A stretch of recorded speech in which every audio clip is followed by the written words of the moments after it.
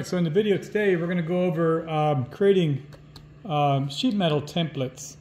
And in this case we're gonna take the air cleaner that we made. This is the air cleaner cover that I made for my 1977 MGB. It's got a Weber DCOE 45 carburetor on it, and we've installed a cold air intake to bring cold air from the front of the car rather than just getting all the air for the carburetor from the engine compartment. So anyway, the air comes in from this direction and it's funneled down into the velocity stacks from there.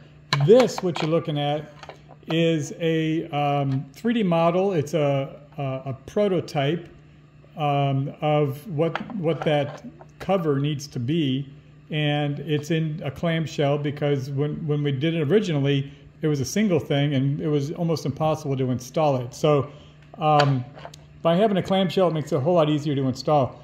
This was printed in PLA. PLA is a very soft, unforgiving material. It's really easy to print. It doesn't take a lot of printer.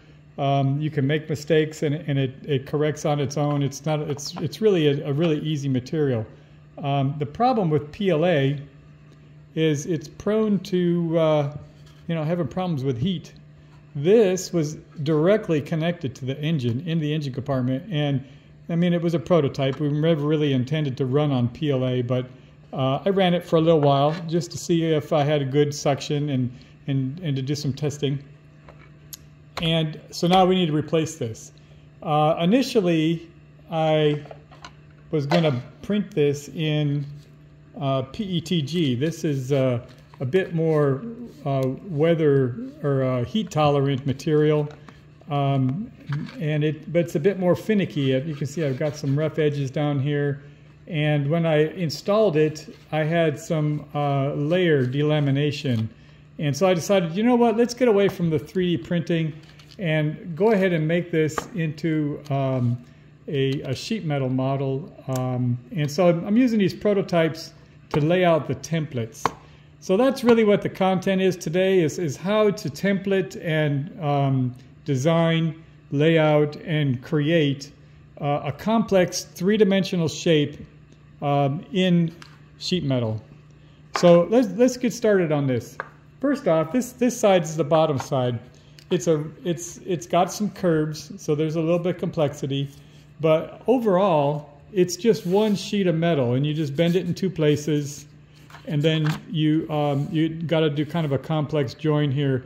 Hopefully, when I get this all done, there will only be one rivet right here, one connector right here at the top. So this one will be connected, this will be connected. I'll have an extra tab on each of these that underneath will be joined by one connector, and that'll hold the whole thing together. You can see I've made some notes on here that I want to fold this over on itself so it's twice the thickness, and I've added a tab. So when you fold this over the second time, this tab will meet up with that rivet. So that rivet will be holding this in place and these in place. That's the design anyway. We'll see how that works out. But that's probably the easier one in the bunch.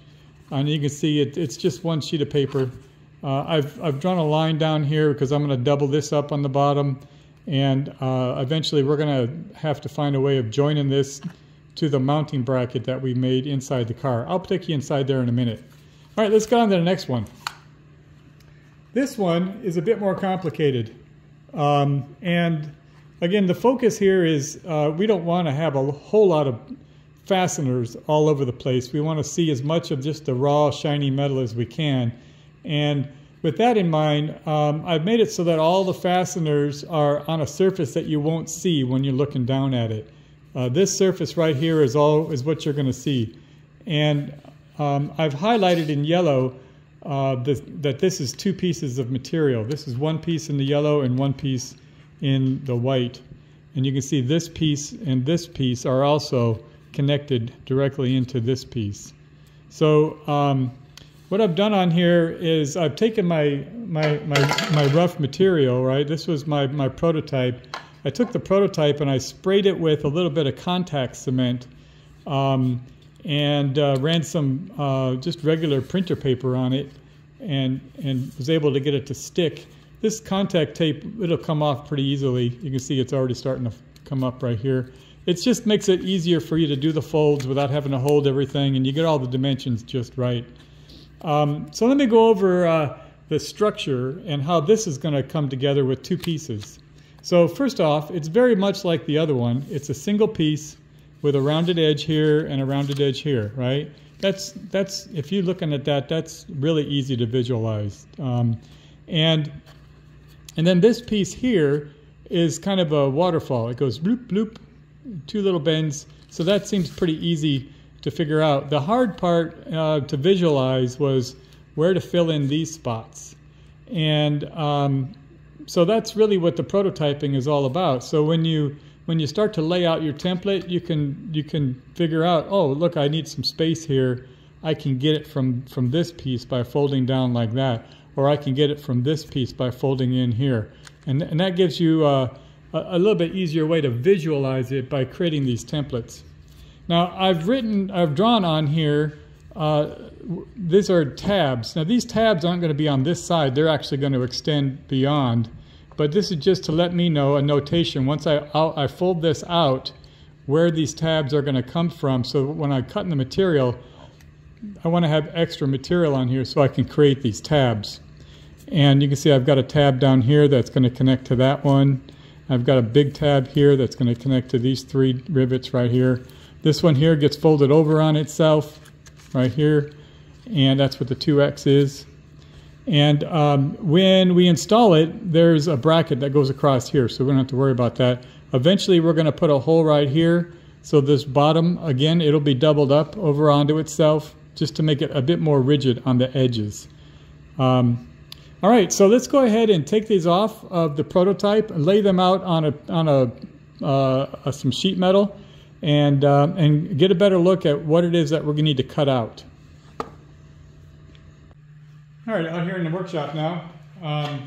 See, I've got the templates laid out. This is a piece of stainless steel from a recycled. Let's call it recycled. It's recycling. I mean, you're not a hoarder if you put the stuff back into purpose. I have a lot of spare stuff laying around. Anyway, I'm not a hoarder. I'm a recycler. Honestly. So anyway, this is the piece of material that we're going to use. I just wanted to lay it out and kind of make sure everything will fit and we'll have enough material here to salvage out of this. This is stainless steel. It's shiny on one side and it's brush polished on the other side. I think we're going to take advantage of the shiny side because I like shiny stuff in my engine compartment and it's easier to clean.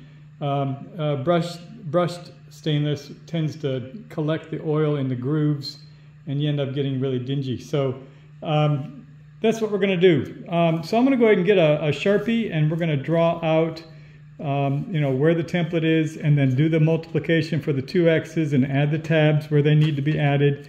And then we'll go ahead and cut these things out and start folding. Now when I say folding, this right here is a hand brake. What it does is it gives you the ability to grab onto a piece of metal and bend it at a specific line. It makes it really easy to work with metal like that, and it's a lot better than a pair of pliers because this is a nice smooth surface in here and it won't mar up the surface of the metal. So that's a hand brake. I also have a couple of pair of shears. This is a really strong pair of metal shears. It will handle really high strength pieces of metal. And for more detailed work, I have just a pair of tin snips. These are pretty good. They have kind of a serrated edge, and you can get around corners and rotate things a little bit easier with these. But they really can't handle really heavy duty. You can see they're a little bit marred in here already. They can't handle really heavy duty cutting like the other ones can. But it's good to have a couple pair of really good tin snips for this kind of thing. The other thing that you'll need is some really good gloves. Once you start cutting into this stuff, it's like razor sharp. So just a quick running your hand really quick along the edge will it puts a paper cut to shame. I mean, it'll just slice you right open. So okay, I'm going to go ahead and get a Sharpie and we'll start laying these things out. All right, there you go. You can see I've marked out where the tabs are going to be and where the cut lines and where the fold lines are. So I'm going to go ahead and get started cutting these things out, and then we'll start folding, and we'll pick it up from there. All right, so there's the rough cuts done.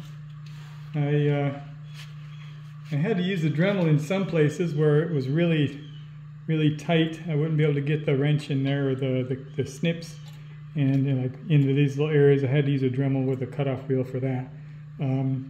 But this is just the rough cut. Now you'll notice there's a lot of dimples and bending and whatnot. So the very next thing we're going to do is we're going to get out a nice flat piece of wood, and I'm going to flatten these out so that they're flat and true.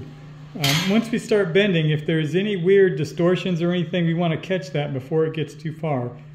And then the next thing we're going to do is we're going to bring these templates back into play, and we're going to work on bending the tabs.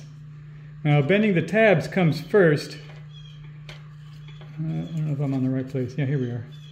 We're going to bend the tabs first because once we start bending, you won't be able to get the wrench in there to bend the tabs. So you just need to make sure that you remember which way that they got to go.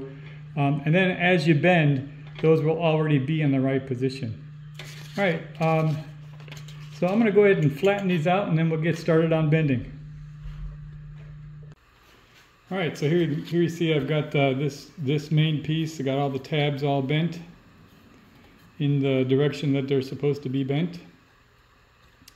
And I'm going to get ready for the next little portion here, which is the folding. These large bends begin at certain areas, and I've marked where they begin so that I can keep track of what needs to be straight and flat and what needs to be curved. The curve is uniform across this entire length, and it will turn 90 degrees. So from here to there, it'll be 90 degrees. From here to there, it'll be 90 degrees.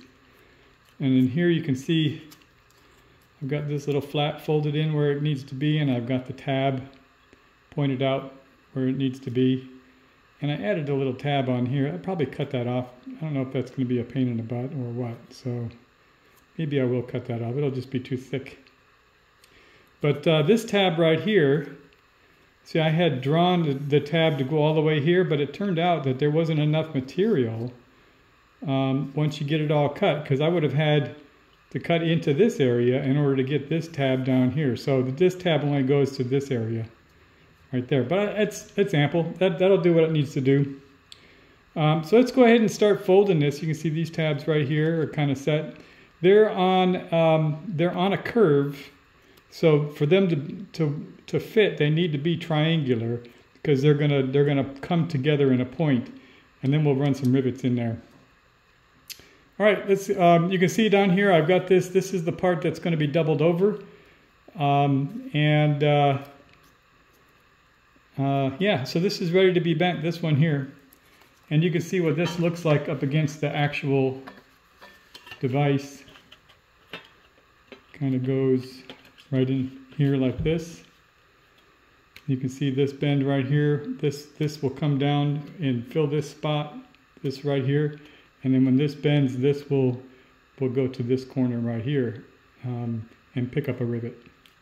So I'm going to go ahead and do these big bends, and then we'll check back in and start working on the next one.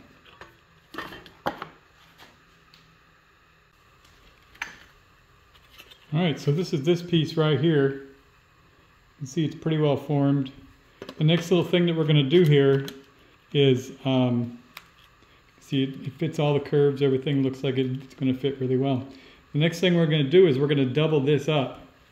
Doubling over a piece of metal makes it more rigid and less likely to bend. Specifically these long straight pieces, you don't want them to bow in the middle.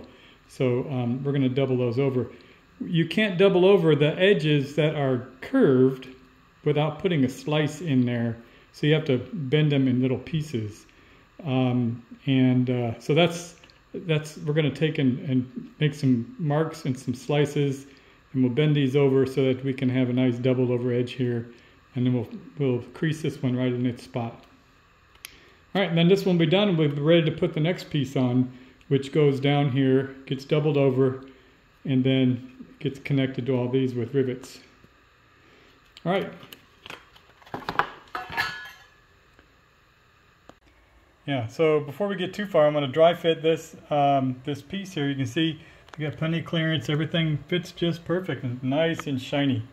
That is exactly what we're going for. You can see there won't be any rivets visible from this view. Pretty much this is the one side that you'll see. All right, so let's finish up so we get this thing mounted. Real quick, here's the bottom ridge. I told you I was going to double it over. It really makes it very rigid to have a little 90 in there that firms it up. It's not going to be floppy at all. All right, so this next piece is pretty simple. If you recall, this is the piece that I had highlighted with the yellow. It matches up like this. And we're going to fold this in half right here. And then we're going to do a 90 here. And then this will do a kind of a step down 90 like that. So there's a little slice right here for that.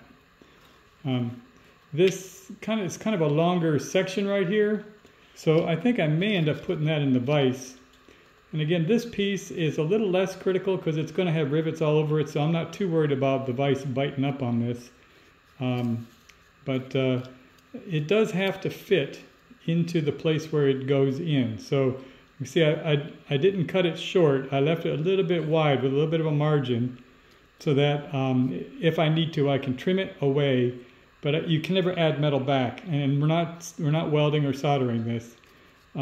So I left a little bit of a margin so I can trim it if I need to. All right, so I'm going to go ahead and see if I can put this in the vise and get a good solid break right here to double this thing over.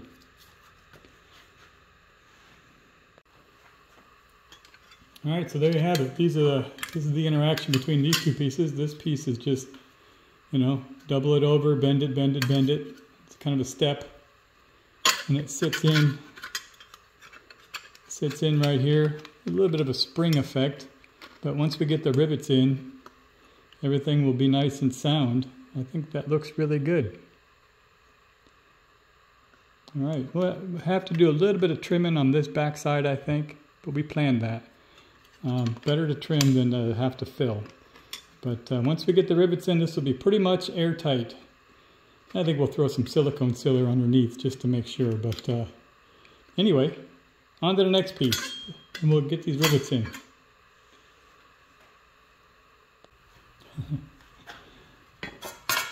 All right, so that's that one put together. I made the tab at the top, kind of a big round tab. And you see they have kind of a spring going on. So what I'm going to end up doing probably is pre-drilling the hole for where the rivet's going to go, and then putting like a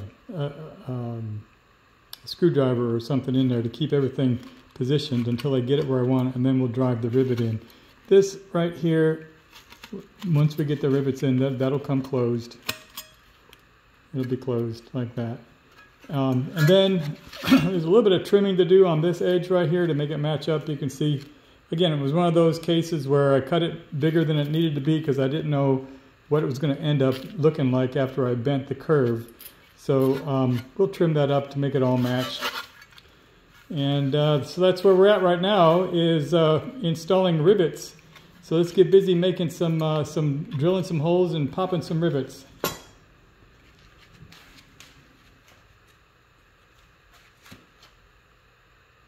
All right, so that looks pretty good. I've got them all riveted up. I'm not going to finish this one. I don't really like this this graduation here, and I think it's extra to make it rounded. I think we're going to go ahead and make this one cylindrical.